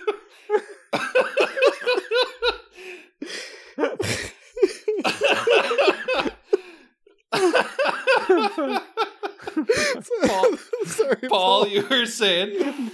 Nope. Slappy shows up. and the story ends. Goodbye. Goosebuds over. No, there's a token that hypnotizes you for some reason. There's a magic coin. It's going to be important in 3 episodes when we cover it. We need to mention the magic coin. And Slappy's like, Robby, you need to hypnotize, or someone has to hypnotize someone. Brittany hypnotize Robby. Guys, we're at rock bottom. We've hit rock bottom. This is what does that even do? Robby gets hypnotizes and he blacks out and then he just reawakes and he's like, all right, what's going on? Nothing happened. like, there have been hard times on this show before. We don't But Horrorland is literally like dissolving our brains. When I'm reading this book, I can feel my latent ADHD crawling on my skin like the scarabs from the Mummy. Like, I have so many tabs open that I keep being like, now I have to look at magic cards because I read 2 paragraphs and they made me want to die. Please, if you've been reading a lot of Goosebumps, please, for the love of God, just grab another book and read it and just see. What's out there. We're doing the reading for you guys. You don't need to. You don't need to read them. You're good. They, for some reason, like they had to steal the coin because it's the token that what the fuck dude had that made him win all the prizes or whatever, right? Yeah. Like it's not. It's not. Byron had a card. Byron had a card. Okay. And he gave the card to a kid. I can't remember which kid because the kids are so interchangeable. This coin is a new item. It's a new magical item. There's a card and there's a token. So we don't know anything about the token. There's a card, there's a token, there's a lighthouse. There's always these things. He keeps bringing new things in. At the start of each new Horrorland thing, he's like, meanwhile, while all this other stuff was happening in Horrorland, these characters went through this. It's the Gundarks. It's fallen into the pit of Gundarks. It's just like he keeps doing that. I don't remember what are Gundarks. That's that fucking stupid line from the second Star Wars where they're like on the elevator and they're like, we need to prove that these 2 people have known each other for a while. I don't know. Say that he fell in a pit of Gundarks and that'll do it, right? It's almost like RL was writing an adventure PC game, and these were all just the random items you were going to have to solve puzzles with later. Exactly. There were parts of this that felt like when he was doing the video game, I felt like, wait, is this a discarded Give Yourself Goosebumps? I thought that for a moment because it honestly sounded the way he would write one of those. And I feel like all of these bits are just like things he had sitting around from unfinished books that he was like, I guess I could stitch all those together and that'll make a book. And kids will like the fact that that they have to buy 20 books to read it all, I guess. Slappy comes into this story and I felt nothing. Slappy, I can't even remember. Has he been in the Horrorland story at this point? I guess he has. That was the first one, yeah. The very first one. Yeah. So Slappy's got something to do with the story, but I genuinely don't think at this point in time when this was published, RL knew what Slappy had to do with the story. I would like to read all of the Horrorland books. I wouldn't like to, but I will. I will do this. I will read all of the Horrorland stories at the end. I would like to know. I can't follow Paul. That's our Patreon stretch goal. We hit a certain limit. Paul's got to read all of them. I need to know. I need to read them as one and know if it makes sense. I need to. Paul, I think if you do that, your head's going to blow up like scanners. Well, at least I'll have died for science then. Again, I don't think RL read them in a row. Like, I don't think he did a pass through to check and make sure that it flowed real nice. Can you imagine if he had like a massive storyboard in his house? Like he just was tracking all of them. No, he was just like, oh, goody, I get to write a first act again. This character falls down. Can you guys know that Dr. Maniac's going to show up in 2 future books? Oh, whoa. Oh, boy. Is that a threat? Yep, it's a threat. Goosebumps Most Wanted and Goosebumps Slappy World both have appearances from Dr. Maniac. The next one's called Dr. Maniac Will See You Now. Again, because he's a doctor. Dr. Maniac was barely in this book. We had way more Purple Rage than Dr. Maniac. Who I guess exploded because he got tickled. Yep. So, what did we learn? I I love you guys both so very, very much. And I feel like we are bonded in war by these books. Yes. Chad, I can't speak for Paul, but I would like to say that I don't blame you. Okay, this is not your fault. Thank you. I genuinely appreciate that. I feel a lot of guilt about that message 10 years ago of like, hey, what if we read Goosebumps books? I think we could call it Goosebuds. I thought of the title already. Chad, I'm having a great time pumping my blood into this series with you. Our blood feeds this beast that we have created, and I'm having a good time hanging out with you. Today was a bad day.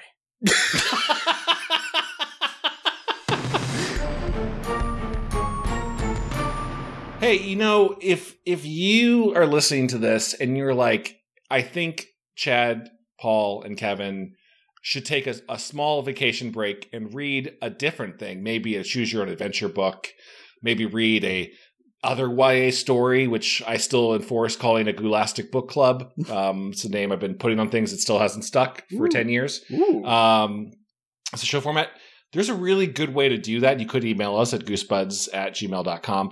But more importantly, you could use your support of the show on patreon.com/goosebuds, where your pledge keeps the show going. It powers this blood engine that we are strapped to. But also, you can guide the direction of the show. We recently had a poll on what people wanted to read most and see most, and a lot of you said Horrorland, so we're doing Horrorland. But we're going to do some other stuff, too.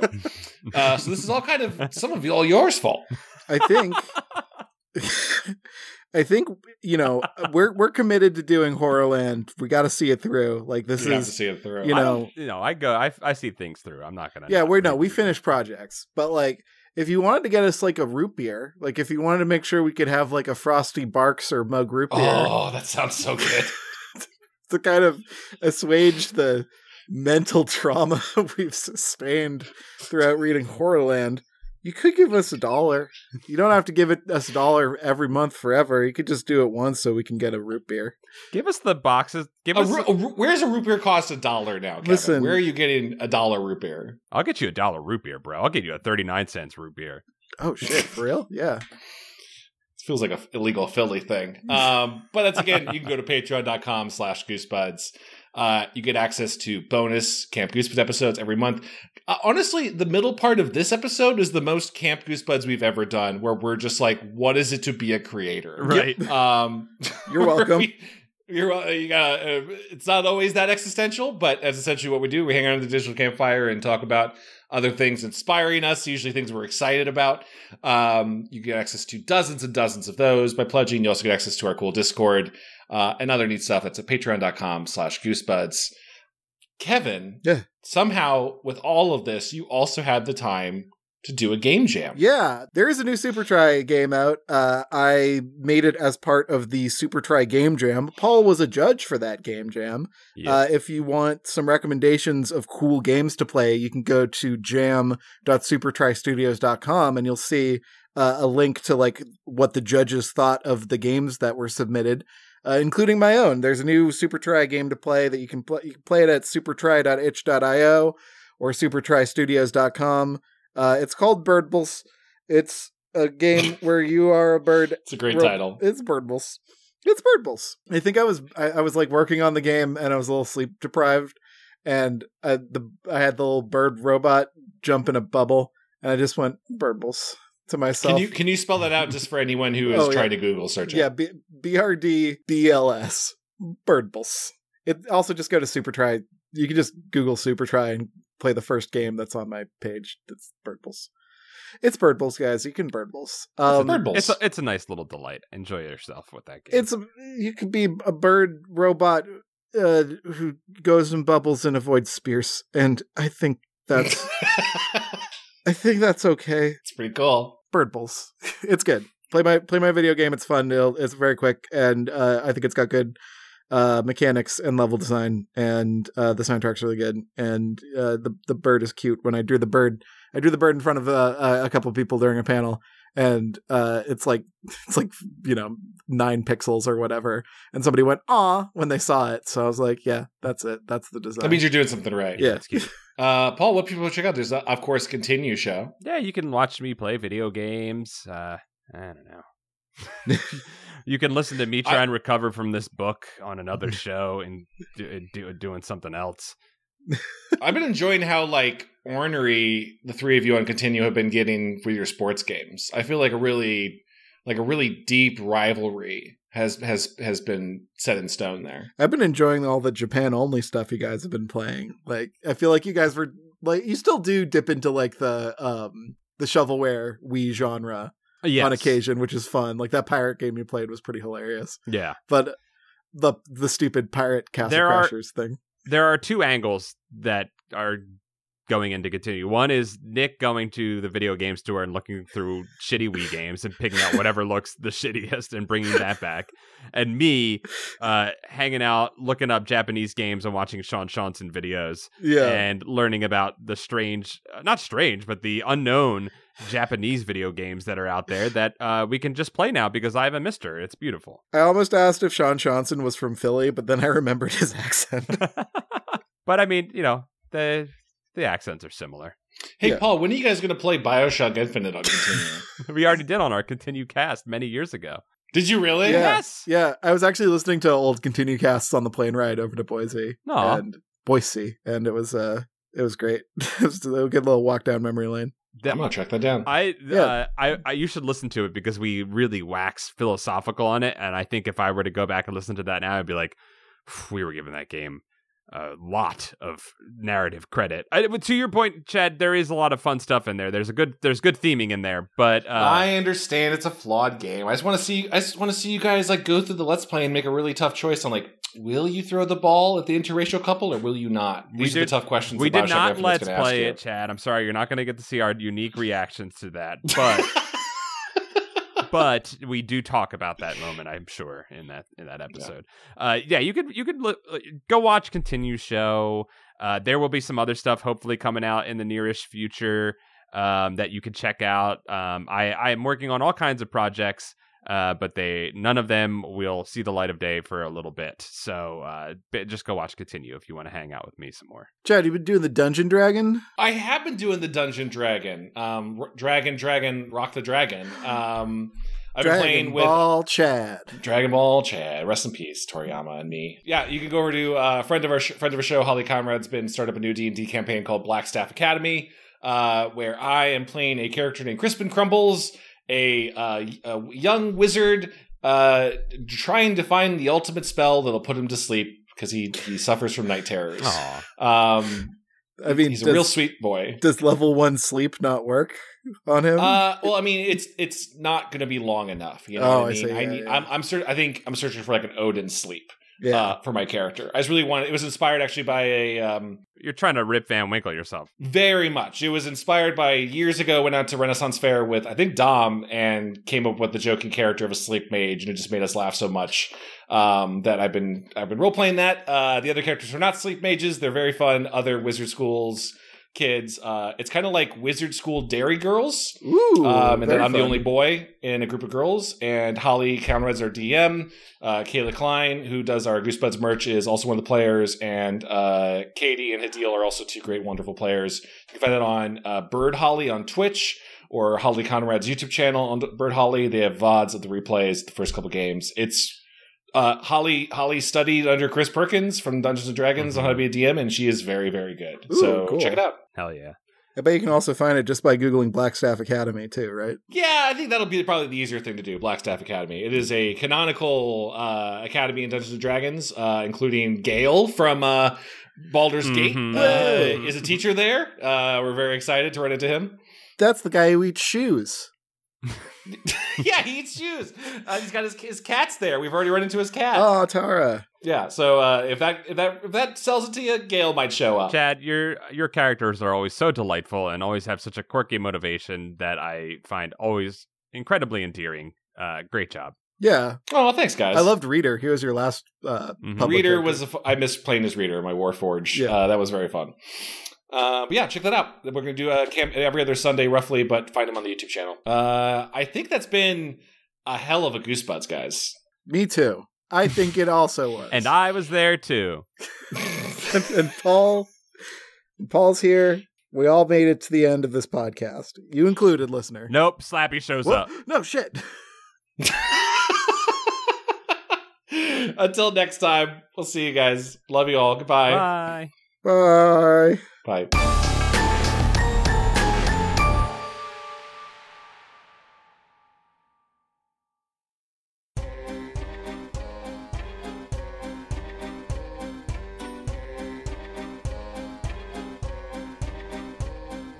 This episode of Goosebuds was brought to you by our lovely patrons who we enshrine here in our Book of Names. The Book of Names. Starting with Stefan, Jive, Turkey, Kuwabara, Low Belly Hate Me. Hollis Hornbeak. Cameron, Murphy, Audio, Michael, Mick, Dowell, Hey, Josh Rob. Mickey C, Nathan Dolezal, Mike Lanteri. Buddy Morrill, Elcade, Mel Dipson. Afsheen, Dango Twist, Zenticles. Stealth, a beautifully fleshed skeleton Bates, Robert Moon, Brian Wells. Jason Crooker, Clay Castle, Miguel Pardo. John Keaty, Calf, Rite Aid sucks and bring back Paranoia Shop. Neither of those things are ever coming back. Rite Aid is gone. They got rid of Rite Aid. I don't know. I feel like Rite Aid's been like absorbed at this point. I could be wrong. We're living in a Walgreens world. Yeah. the Juggalobalist, Gregory D. Warren, Cody Redfield. Bradford Coulter, Aiden is taking karaoke suggestions. Bang on my drum, Matthew Wilder. The impression that I get. Oh, wait, no. My boss tones. I said bang on my drum, Matthew Wilder. That I'm thinking of Philadelphia Man. I love Philadelphia Man. Todd Rundgren, Philadelphia Man, is bang on my drum. I was thinking of Breaking My Stride by Matthew Wilder. Ain't nobody gonna break up my stride. Nobody gonna jar slinks. Nice. Chosen one. Levithan, Up and Champ. Jonas Eggman, Carl, Anthony Mulberry. the John D. and Catherine T. MacArthur Foundation, Elusive Koala, Yanni Markovina. Brooke X, Jesus Christ, Christian Van Skyver. Jeremy Lowe, Brian Hobgood, Zach Connor. Patreon_donator, yo, Joe, Spooky Digital Ghost, Tierney, Tom Whittam. Andrew Jadzak is now betrothed to the entity under the ice. Wedding will be held upstairs. Uh-oh. Oh, we got an annex? Well, I thought the upstairs area meant above the ice, but maybe, maybe we have a balcony. Oh boy, that's scary. That's a scary bit of lore building I didn't realize. Oops. Lord Cornwallis, Carson Birkenbean. Murphy P. Sean Minogue, Tevin Ticklebean's arrows tend to find nuts. Wow.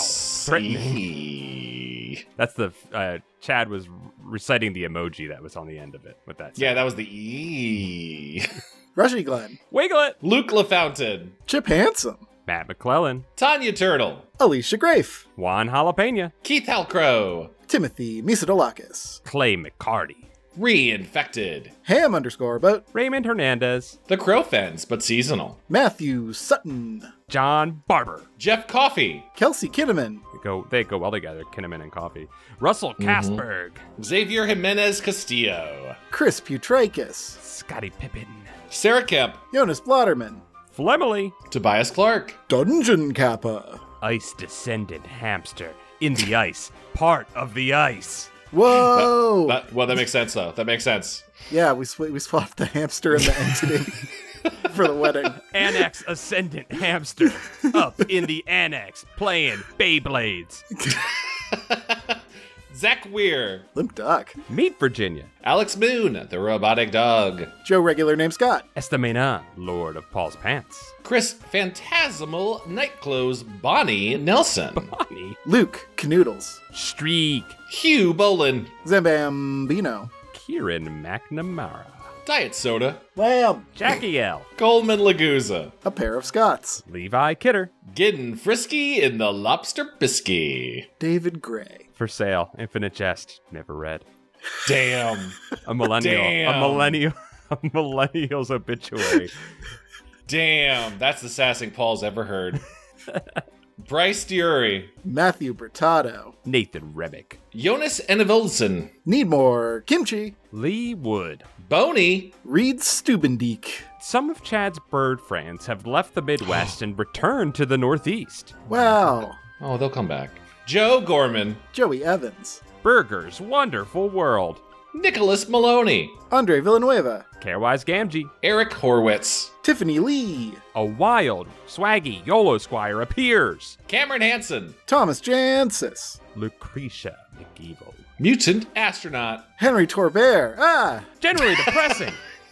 The Deadly Bulb. Bonegard Epsilon Hamilton, a.k.a. Hambone, host of Radio Bone Air. Adam Knapp. Ben Bohan. Logan Dirt. Brad Schmelzer. Chick. Tacky Tammy. Anthony is out of fun names. Check out the Chronicles of the Avatar novels by F.C. Yee. Rise of Kyoshi is great. I don't know what any of that means, but sure. I have that on my nightstand to read. I will, Anthony. Neat. Callum, Mr. Misfire West. Mandy Nasty. Skullaturan. Calamity Carl. Germ Juice. Yoplin. Nick Johnson. Philip Reynolds. Nate Bit G. Mr. You Grate 'em, I Grate 'em. Unimportant. That was cool as hell. Boss Garrettson. That's like a killer teacher. Ryan R. Davis. Scott Wable. Ryan Carroll. Jeremy Bowser. Rocco. Bagel. Hi, Josh. Hi, Josh. Hi, Josh. Megan McCormack Mason. Thank you. F-Dog. Ninja Breadman. Helodicus Frenchling. Aaron Lord. Llama Lad. Dr. Chalk. Keeping it simple. Greg Musto. Roboterrana. SSJ Trojdor. Yeah. Hi, first time, long time. Ellie Roos. Sprinklemoons. Now we're just gonna go Swedish with it. It all boils down to Swedish Yeah, chef. it all turns Swedish. Ollie Sutz. Mike Hart. Mike Spaghetti Jones. Cassandra Harris. Gulliver. Red Baron. This next name is my favorite. Big Nick Lane. Kira and Brian are big fans. I love how that works out. Yeah. Delta 8 made Steve Buscemi into a chili-making god. What does that mean? Is that weed? Are they talking about weed? Oh, maybe. Delta 8 a kind of weed. I don't know if that Blake makes Cavan. soggy newspapers. Chris Kulik. Dakota Kemp. John W. Ferretu. Saturn Video. Quest, comma, humbly asks whoever reads this for a goblin to grade. Oh, jeez, man. I mean, you've seen them all. We're running out of goblins, Quest.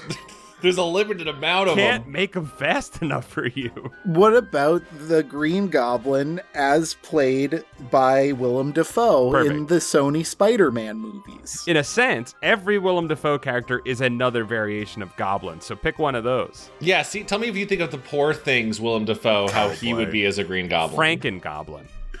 Yeah. Now Chad says Jesse. Oh, so sorry. Jesse. Chris Curto.